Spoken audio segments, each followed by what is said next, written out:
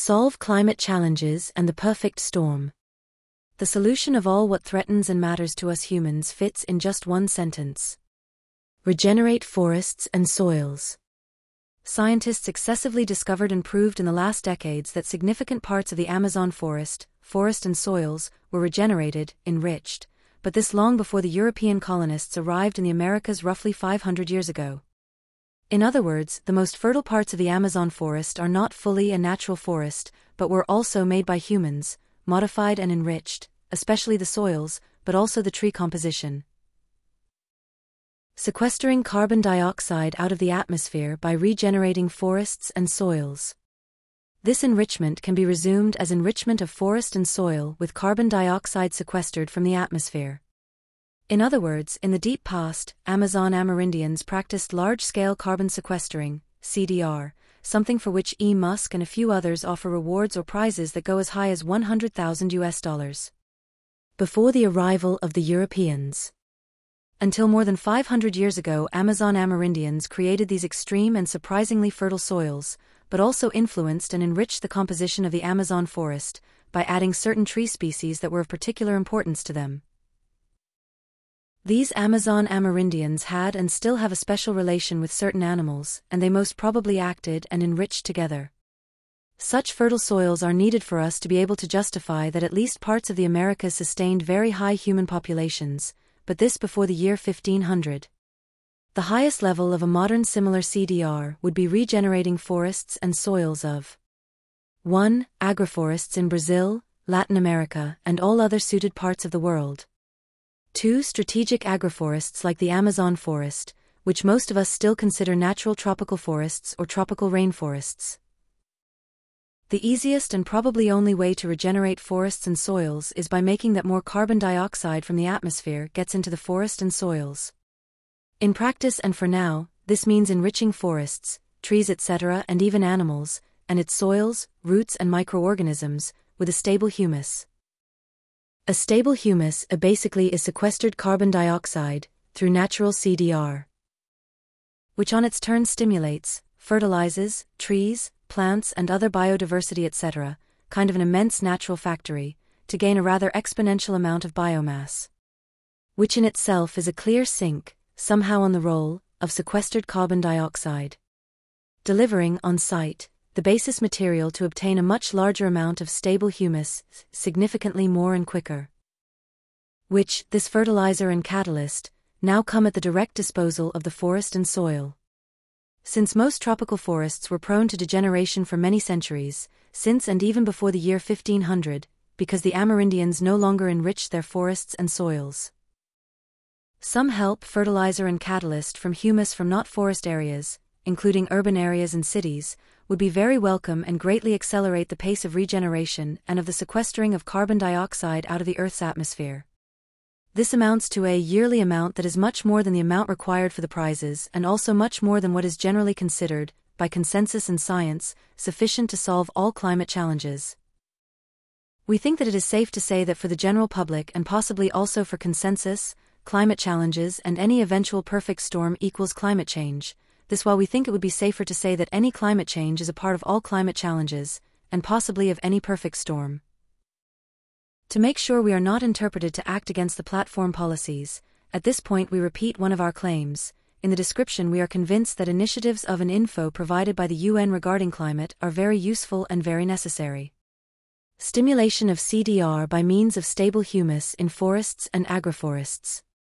The natural in-place production of stable humus in forests and agroforests can be triggered and stimulated, significantly increased, by minimal manual work by trained teams, which especially in the case of the Amazon forest best are composed of Amazon Amerins.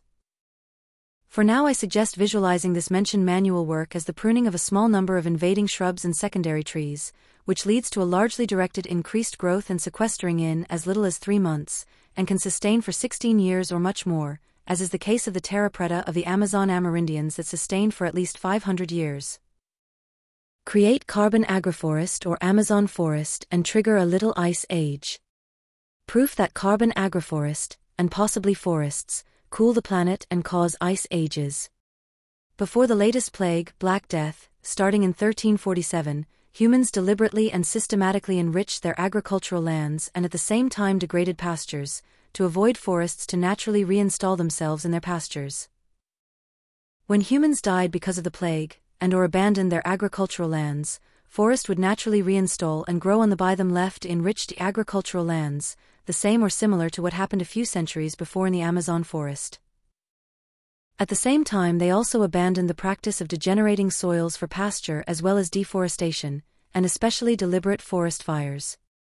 Consequently, the seemingly natural newly grown forests became at least in part carbon forests, or from the viewpoint of soil and fertility, human-made forests, instead of simple naturally regenerated forest. 1. Over 500 years ago, the Amazon Amerindians applied a similar method and sequestered carbon dioxide into extremely stable humus soils, so massively that this method formed sustainable fertile soils typical for the Amazon forest, partial human-made soils called Amazon dark earth or ADE, and a change in the composition of the forest, partial human-made composition.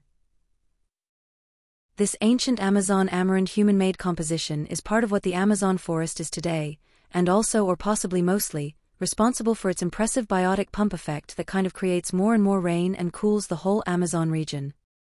The degradation of this partially Amazon Amerindian-made tree composition and the degradation of the exceptionally rich soil adds to what makes the forest more vulnerable and what makes the forest slowly degenerate and more prone to collapse.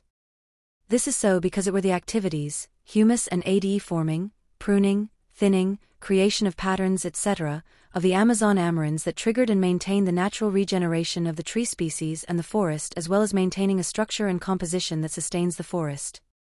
According to consensus, it was, only, the megafauna that maintained the natural regeneration of certain for structure and stability important tree species. However, the megafauna died out many thousands of years ago, and consensus itself wondered why these tree species, supposedly only or mainly depending on this megafauna, did not die out earlier themselves. In a way, this wondering of consensus is an indication that it was not megafauna that maintained the natural regeneration of certain tree species, or at best did not do this alone as consensus still suggests. 2. In the past, the Amazon Amerindians applied a similar method and sequestered carbon dioxide into extremely stable humus soils, so massively that this reduced carbon dioxide in the atmosphere and cooled the world into long and sustained ice ages and finally a little ice age, sequestering 35 to 100,000 billion tons of carbon, CDR, a year. This means that when a forest area the size of the Amazon forest, once again, would be enriched with sequestered carbon, this would sequester, CDR 35 to 100,000 billion tons of carbon dioxide out of the atmosphere. Such a massive sequestering, CDR would 1. Solve climate challenges globally. 2. Improve the chances or save the Amazon forest from further collapsing. Modern research and solution silenced.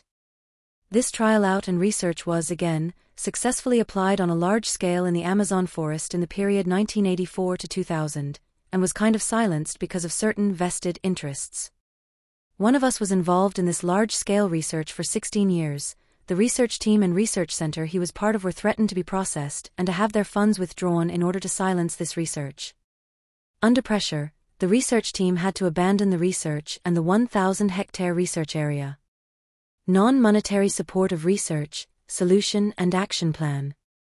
No money is needed nor asked for. Passing on the link of this video or share to others could suffice to spread this info and action plan, and is by itself part of and a way to actively participate in the action plan. At this point, we would like to warn that no clear and effective action plan is made easily disposable to the general public, and we consider this a key problem and delay for any solution, and very alarming.